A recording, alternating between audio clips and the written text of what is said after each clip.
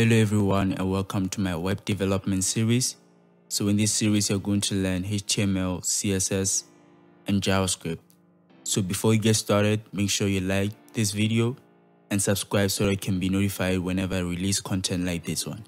So let's get started. So I just made notes to simplify everything for anyone who does not have any technical background. So HTML, we have HTML, which is something that we're going to learn, which is the first thing that we're going to learn. So HTML is used to tell the browser what to show to the user. So this includes text, links, buttons, and forms, and other elements that are available in HTML. So to give an example of this, we have text. So just give a practical example. We have Netflix landing page. So you can see there's text here, there's text here, and there's text everywhere, as you can see. So we have a button which is this button here, which is written get started. So we also have CSS, which is used to style or design things displayed in the browser. So this includes drawing anything in the browser, or coloring anything, or positioning things in the browser. So to give a practical example, as you can see, this font or this text has a white color. This text also has a white color, so that is established using CSS. So we can also position things. So as you can see, there's a distance between this line, this horizontal line, and this everything that's here, this image and this text here. So to be able to establish this behavior is using CSS.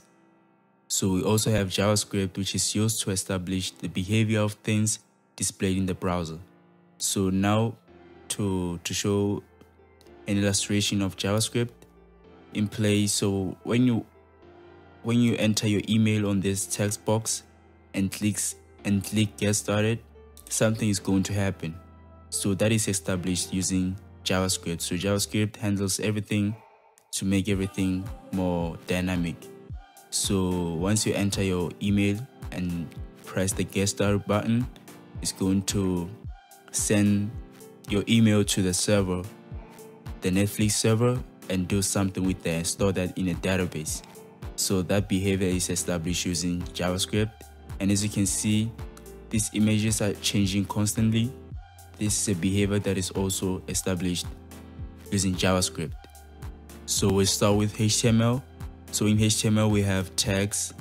So this defines the start and the end of an element.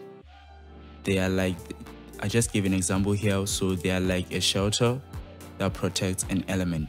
They start with a less than symbol and end with a greater than symbol. So we also have elements.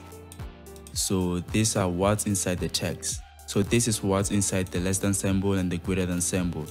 So elements just stay between this less than symbol and the greater than symbol. So they define what to display in the browser. So this includes headings, forms, lists, etc. So as you can see, if I go to Netflix landing page, we have this big text here.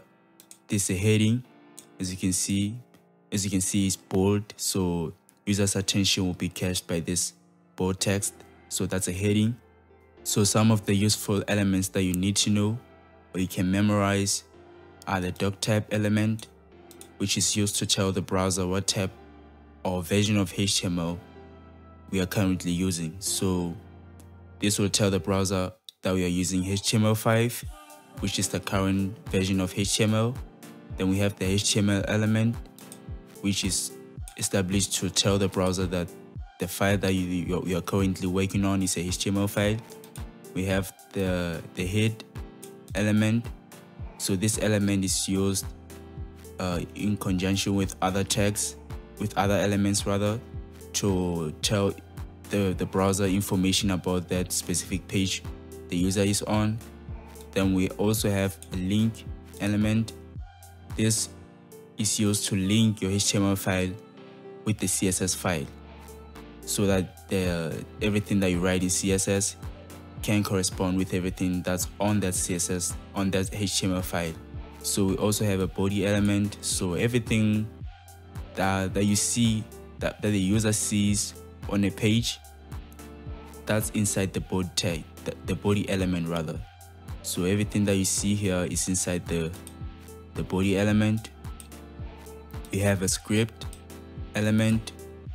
This script element is used to reference your JavaScript file or kind of link your JavaScript file with your HTML file.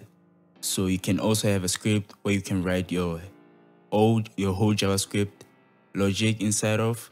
Then we also have attributes. So this help elements to look nice, be referenced or be distinct. So if you can see example here, we have an input. This is an input element. So this input element has an attribute of type, which is called with a value of text. So as you can see, now you can enter text here, but you can also have a type of radio, which is something where that allows the user to select only one option. So it can be multiple options. So if you have a radio options, only user can choose one option. Then now we're going to move on to CSS. So in CSS we have selectors. So these are used to reference HTML elements to a style or design on them. So as you can see, we have this button, which is something like this. So initially this button was not looking like this. It was looking really not really looking nice, but using CSS they were able to add the background color on this button, which is red, and the color of the text, which is white. So they've referenced this specific button and added some style on top of that specific element. So we have properties as well. So this tells the browser what to do on the selected element. That is how to style the selected element. So we have background color, we have height, we have width, etc. So as you can see on this, like I said, on this button, we have a background color of red, and on this text we have color of white. Though as you can see, this input box or input text box, the width has a certain amount of width, and it has a height, as you can see, which is the vertical. So from this part up to here at the bottom, the width is from this side on the left to right. So we also have values. So the values, these are the values that go hand in hand with the property that you chose to use. So this includes red, like I said, 20%, 20 pixels, etc. So for example, the property, you can select background color, then say the background color will be red. For the height, you can say height, then say the height will be 20%. So those are the values for the properties. So once you select a HTML element, you can add properties on top of that and add value to that property. So now we're going to move on to JavaScript. So in JavaScript, we have what is called a DOM, which is document object manipulation, which is basically used to manipulate elements in HTML. So you can select certain elements and do something on top of those elements. If I type something and press the get started button, as you can see at the bottom here, we see text that is written, please enter a valid email address. So that is established using the DOM manipulation. It is able to detect what text is inside this text box, and based on that, you can tell the user to do certain things or stop from or refrain from doing certain things. So that's it with DOM manipulations. We also have conditional statements, which are the if, else statements and the else if statements. That is used to bring logic in your JavaScript file so that you can be able to tell the user when they do something that is wrong and tell them that they're doing something wrong, and also if they're doing something right, tell the user that they're doing something right. So for example, As you can see, the if statement can be seen when you type something in here. So inside here, if there's no @ sign, you can tell the user that there's no @ sign, so that's an invalid email address. So that's how you can use the if statement. So if there's no @ symbol, you can tell the user that there's no @ symbol. Then we also have functions, we have variables, we have methods, we have switch cases, and we have data types, which include objects, strings, numbers, etc. So the tools that you're going to need to follow along in this web development series is a text editor. So the popular text editor that everyone usually uses is called Visual Studio Code. So to download Visual Studio Code, just head over to code.visualstudio.com/download. It's going to take you to this page. You can select the installer of the operating system that you're using. If you're using Windows, you can click on this and download the Visual Studio Code. If you're using Ubuntu, you can click on this. If you're using Mac operating system, you can click on this download button and it's going to download Visual Studio Code.